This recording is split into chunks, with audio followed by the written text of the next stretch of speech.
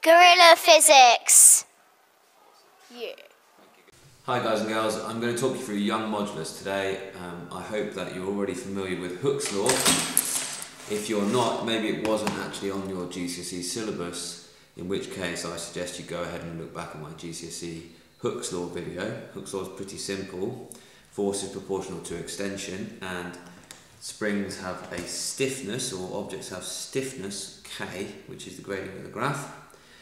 So whereas Hooke's law applies to a certain piece of the material, the Young modulus applies to that material. So this spring has a given stiffness, K, and it has the steel in it has a Young modulus.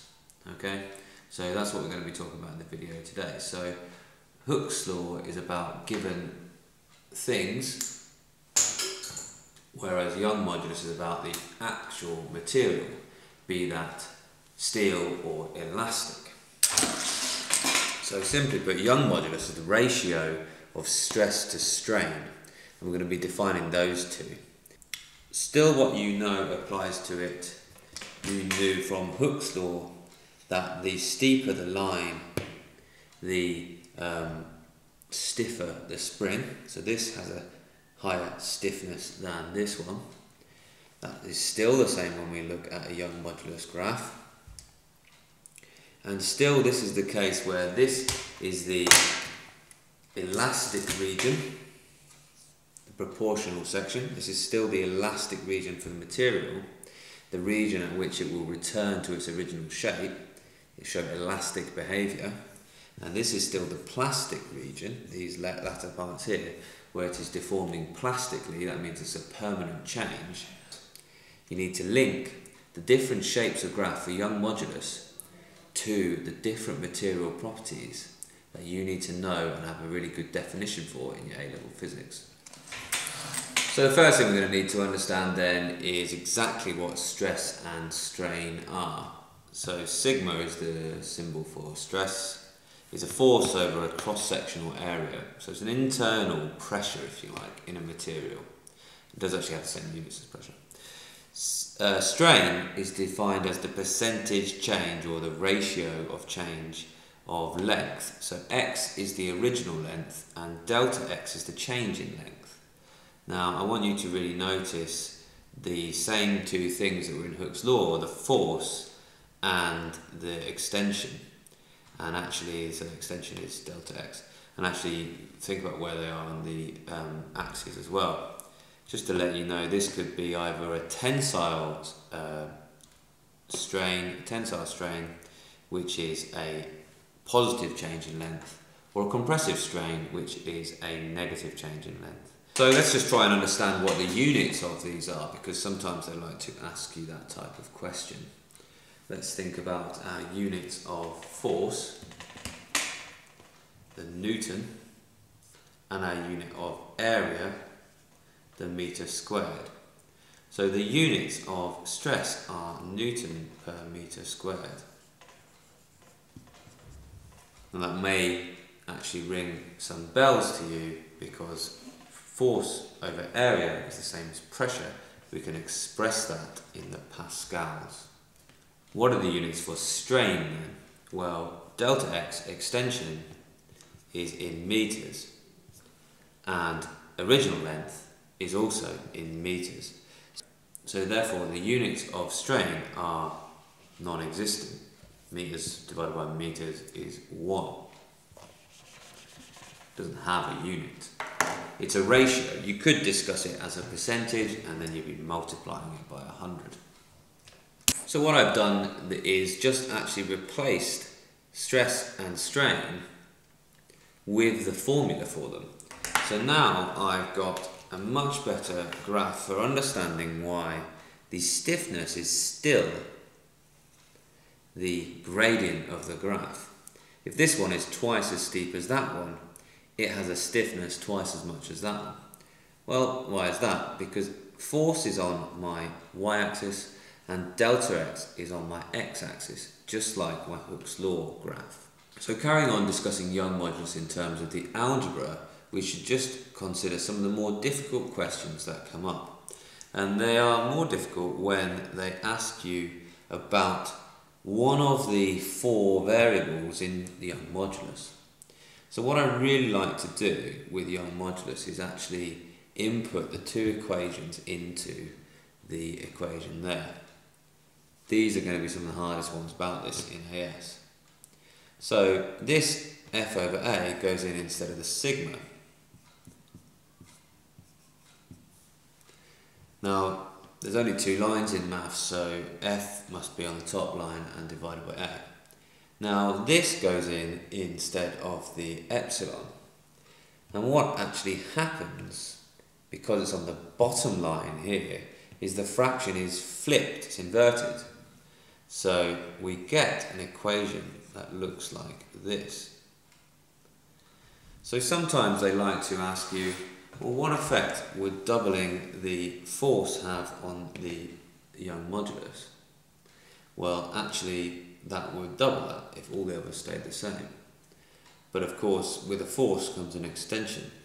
So the Young Modulus for most of a material's behaviour in that proportional region is going to stay the same. So what happens then when we get our plastic regions, let's say, like this? What happens when we get our plastic regions like these? Well, actually, no longer is Young Modulus a constant. Young Modulus is the gradient. Now, for the same stress, we're getting a continuously increasing strain. And we say that actually the material has been damaged, it's changed its own material properties. And that could be for a number of reasons. I want to talk to you about some of the experiments that you probably do into Young Modulus. The first ones we like to do are simply clamping, normally a sweet actually, a strawberry lace. And you measure the original length of that strawberry lace. Okay, you can't simply measure the extension because you need to know the original length for your Young Modulus. Before adding any masses, you measure the diameter. You measure the diameter normally at about 5 places and take yourself an average, whatever that would be. Now, diameter is not in our equation there, but we're using diameter to calculate our cross-sectional area. So we're actually interested in our area, which is pi r squared. Once you've got your area, your average cross-sectional area, you can start loading your strawberry lace. Add 1 mass, and the lace will extend.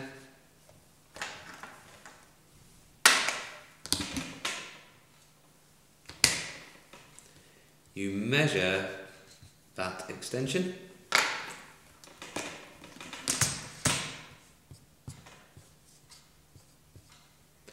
And add another mass.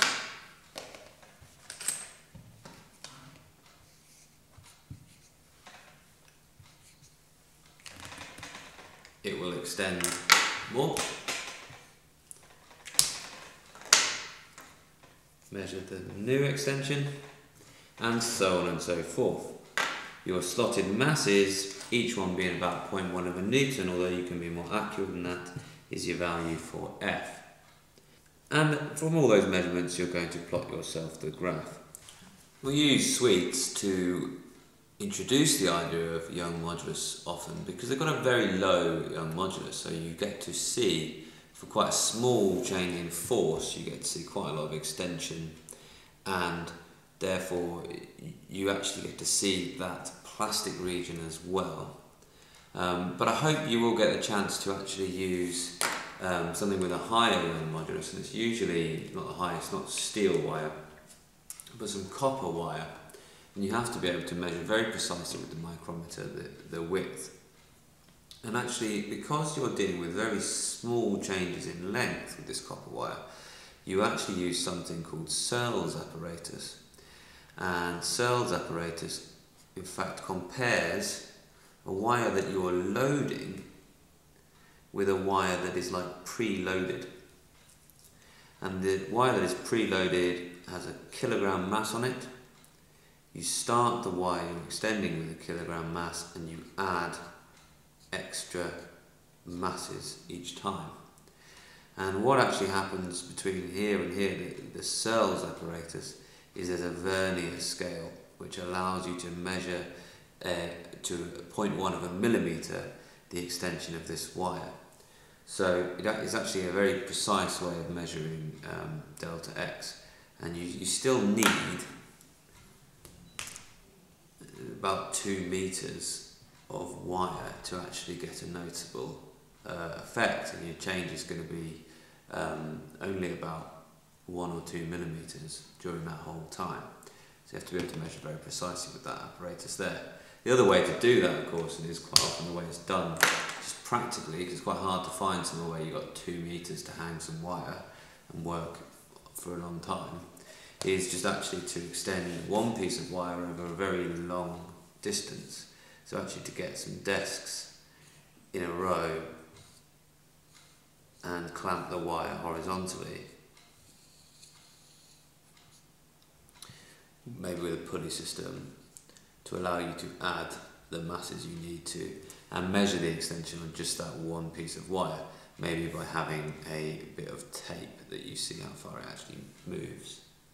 So there's ways and means to get around this. I'm sure you will do that at some point.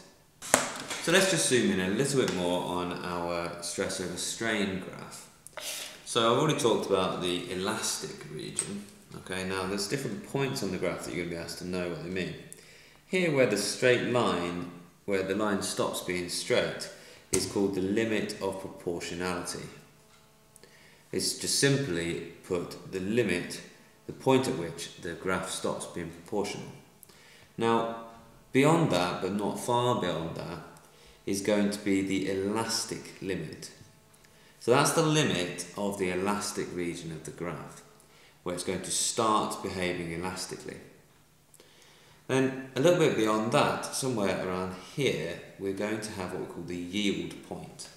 Now the yield point is where the stress is so much and the material has strained so much that the material properties have changed, and it's yielded, if you like, it's become a different material. It's got a different molecular property.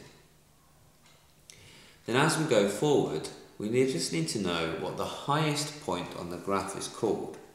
The highest point is called the ultimate tensile stress, because it is the highest possible stress.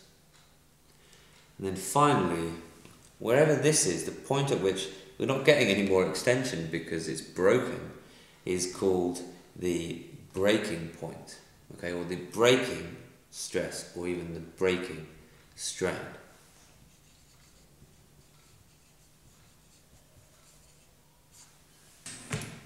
So I promised you some graphs and how they link to different material properties then. This first one I've drawn is a material which is quite stiff. You can see it's quite a steep line. It's also quite tough. It does deform plastically to a certain region, okay, so you can add extra force after its limit of proportionality. So we'll call this one our tough material. Notice I haven't used the word strong or anything like that. This is something like a rubber material which has quite an interesting curve, a stress-strain curve. Here, initially, it takes quite a lot of force to get a small amount of extension.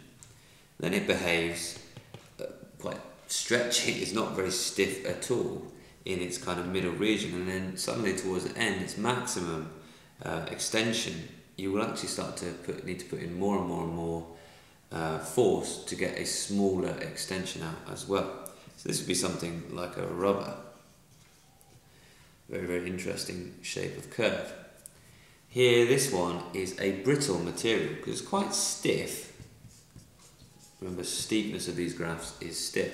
It doesn't have a large plastic region. It actually breaks for only a very small plastic deformation. And then lastly here, this was a ductile material. And ductile is about being able to stretch the material for little extra force. So we say it can be like drawn into wires, something which is ductile. So it has a small elastic region, and then after that it begins to deform plastically for little extra stress. Whenever you're given a graph like that, I would suggest to you the best way to think about it is, where is the force that is on the y-axis always? Where is the extension that is on the x-axis? So you can always think about, where does increasing force or increasing extension sit on the graph? Obviously it does have area and original length, but those are just the dimensions of the piece that you're investigating. The force and extension is actually of that material, therefore we've kind of eliminated the dimensions of the material from our graph. I hope that helps you understand in your Young Modulus. Okay. Thanks for watching this video from Gorilla Physics. I really hope you've enjoyed it, and if you have, why not go ahead and subscribe. I hope you found it useful, so please tell your friends, and every like and share that we get helps us be more useful to more people.